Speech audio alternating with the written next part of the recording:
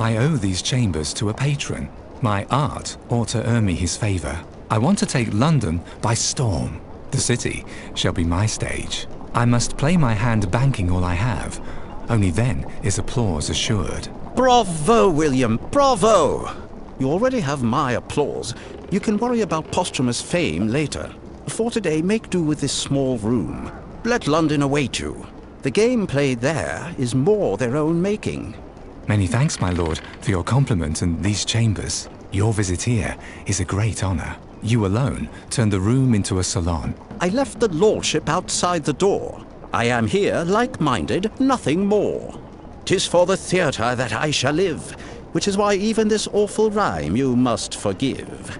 Then feel forgiven, man of like mind. I call him friend, and put the clichés to rest. What brings you here? My curiosity. How far has your work flourished? It's moving along. I'm gathering stones, but they're not worthy to build a house with. Because you aspire to a palace and not a cottage. My friend, you encourage me far more with your words than with all the other gifts. I would only be too glad to give you something in return, but the piece, it needs more time. Then you shall have it. But I do ask you for one thing. Read what you have written till now out loud to my daughter. She has a nose for stories, and her inquisitiveness shall drive you onward. As you wish, my lord, though I have my doubts.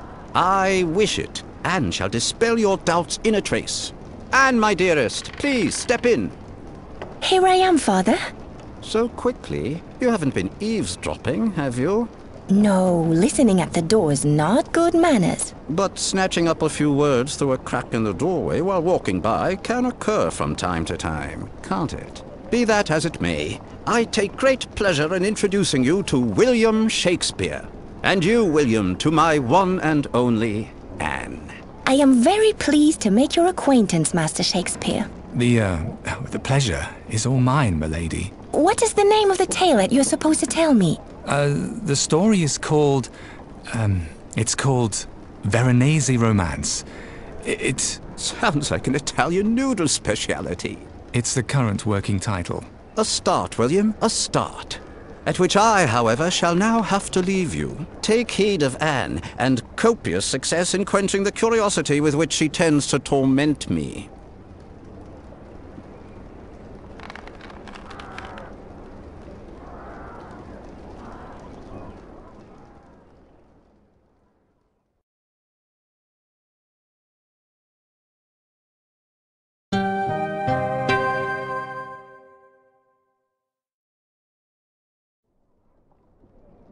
Where have I put? It's got to be somewhere here. Are you looking for the story, Master Shakespeare? What? No, merely my notes for the beginning. Can't you get started without them? Oh, I got its start all right, many years ago. And where, pray tell? This story is set in far-off Verona. There was once 2 houses, both alike in status and dignity, bonded by deep enmity. An ancient grudge, the weightiest burden on their future. New wounds slashed upon the sores of yore. Springing forth from star-crossed loins, a couple's love sated with tears, wept by the story's every listener, giving vent to their fears. Perk your ears, Miss Anne. I want to tell it to you.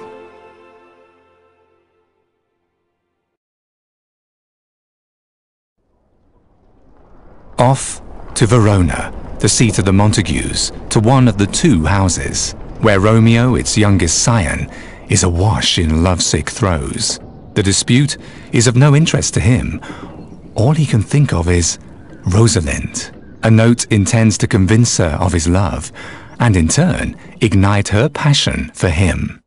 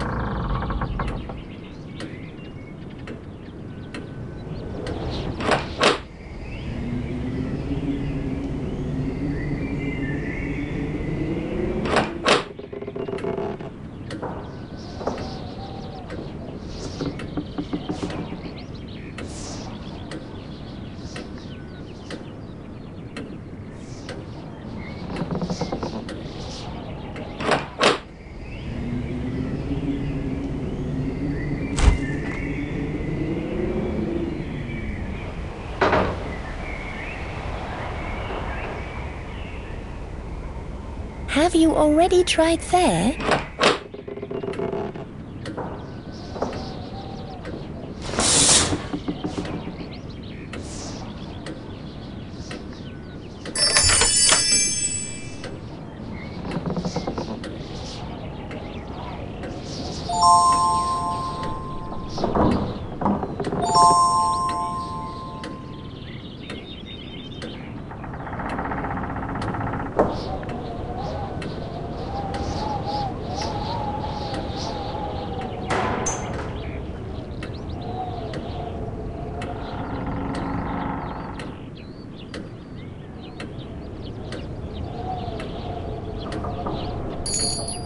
You might find something else there.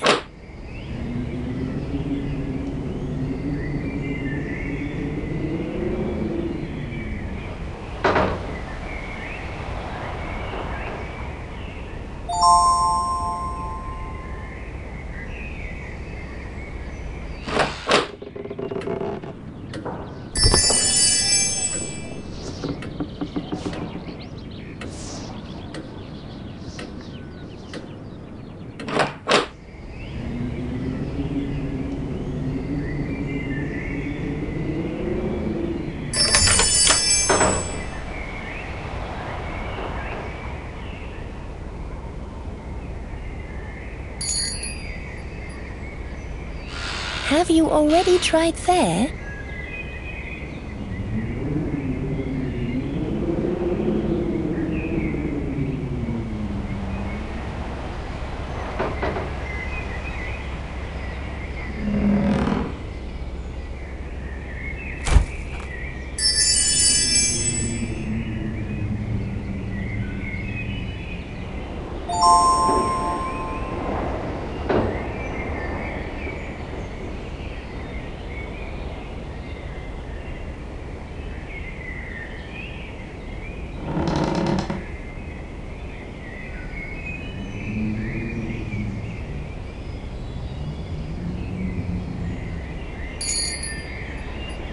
Have you already tried there?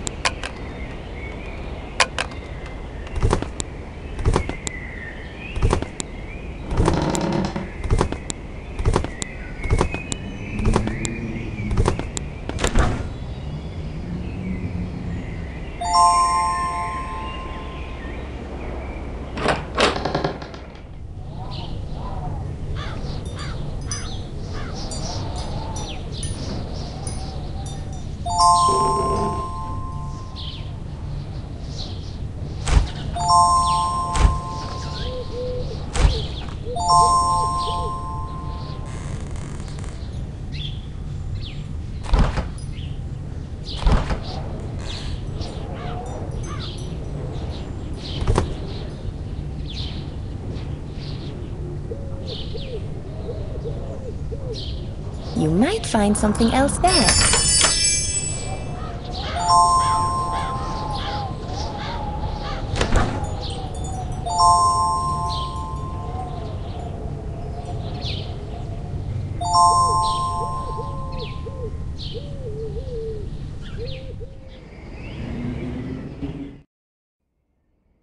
The words that had still burned within him a moment ago, now brought to paper, will Romeo quickly carry to Rosalind.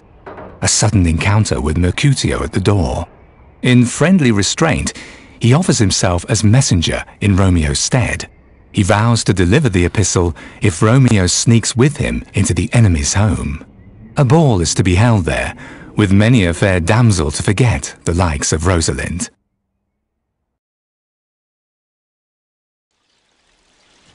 Hosting the event are the veritable Capulets, whose house just now welcomes a guest of rank. Count Paris has come to speak with Capulet the elder. When Juliet, his daughter, hears of the Count's visit from a trusted nurse, she is bent on snatching a look at him. But Count and father converse in his drawing room, the doors locked and barred.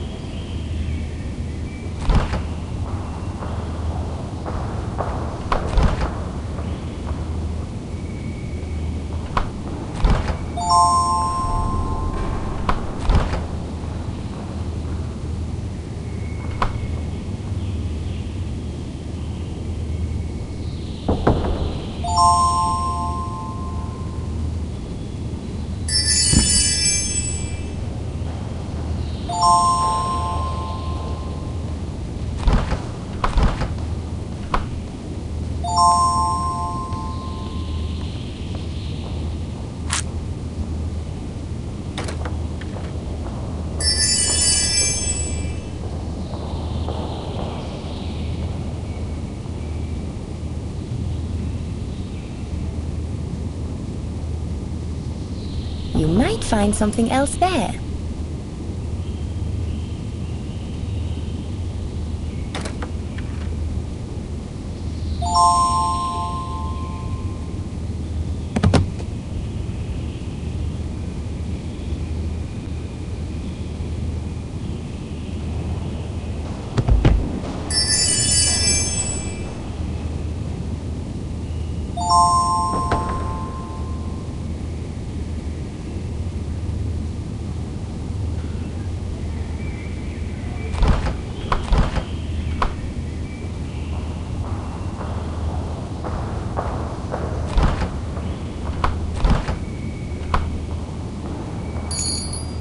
Perhaps you'll find what you need there.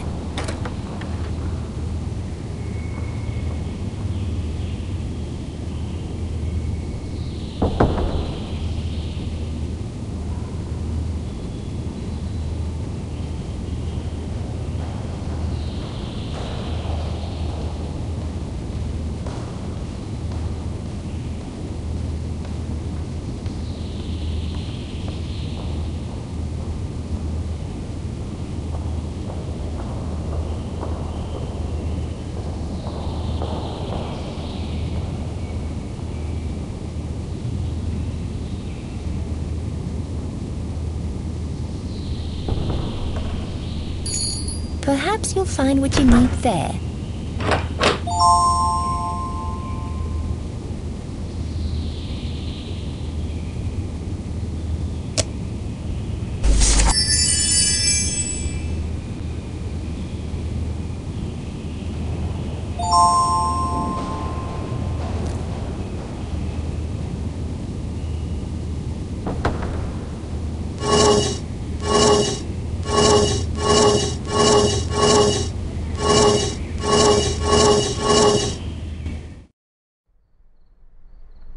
Upon learning that the Count has asked her for her hand in marriage, Juliet begins to tremble, her knees turn weak. Just as she is about to go, her father's voice reaches her ears. He invites Count Paris to a masked ball that very evening.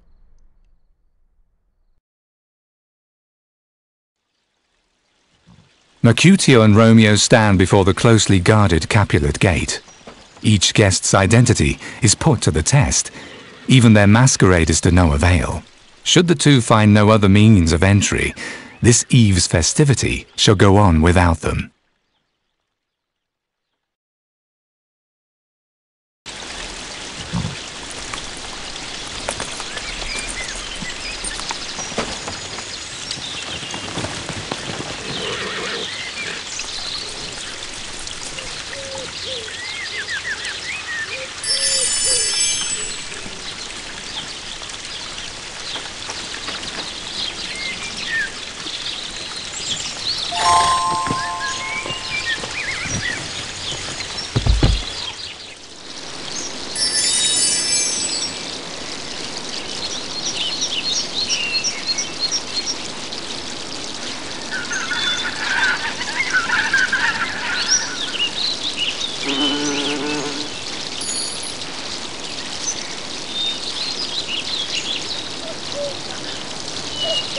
Have you already tried there?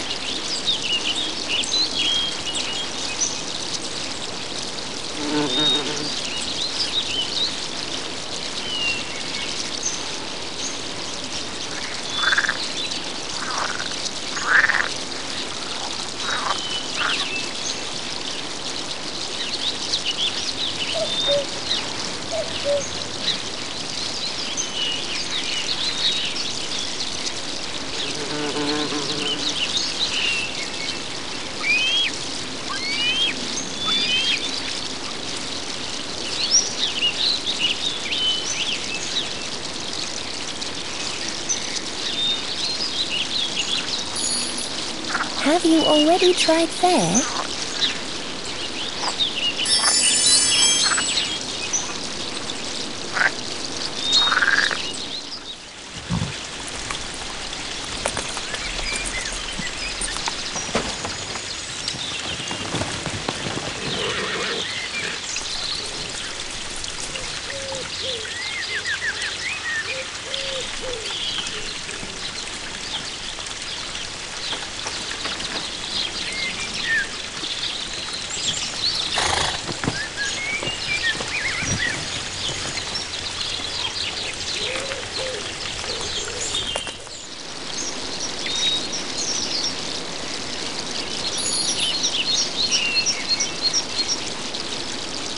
Have you already tried there?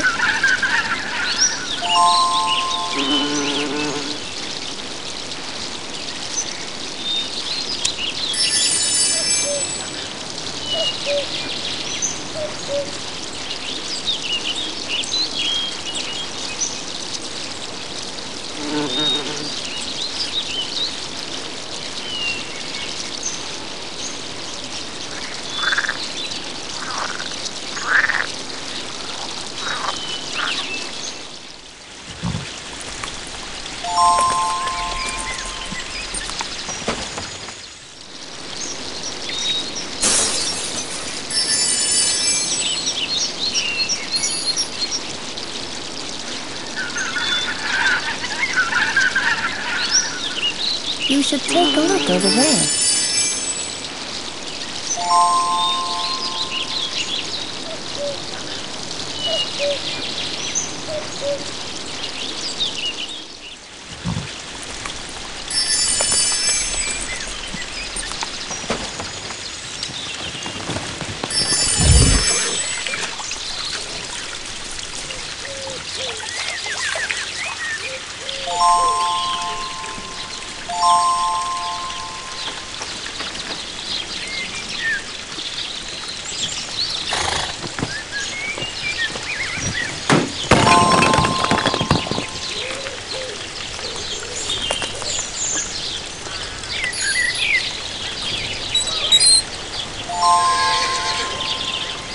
Perhaps you'll find what you need there.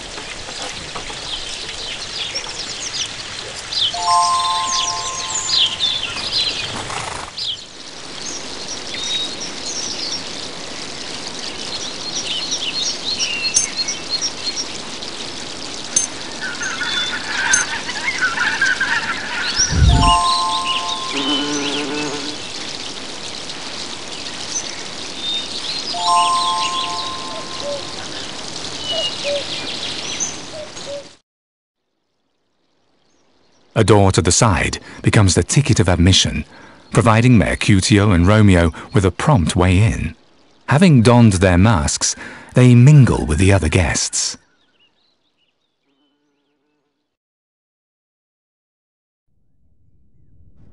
Juliet is a twitter as the ball looms ever closer. For hours now she has sought a fitting costume, garb to show her at her very best before all the other women attending.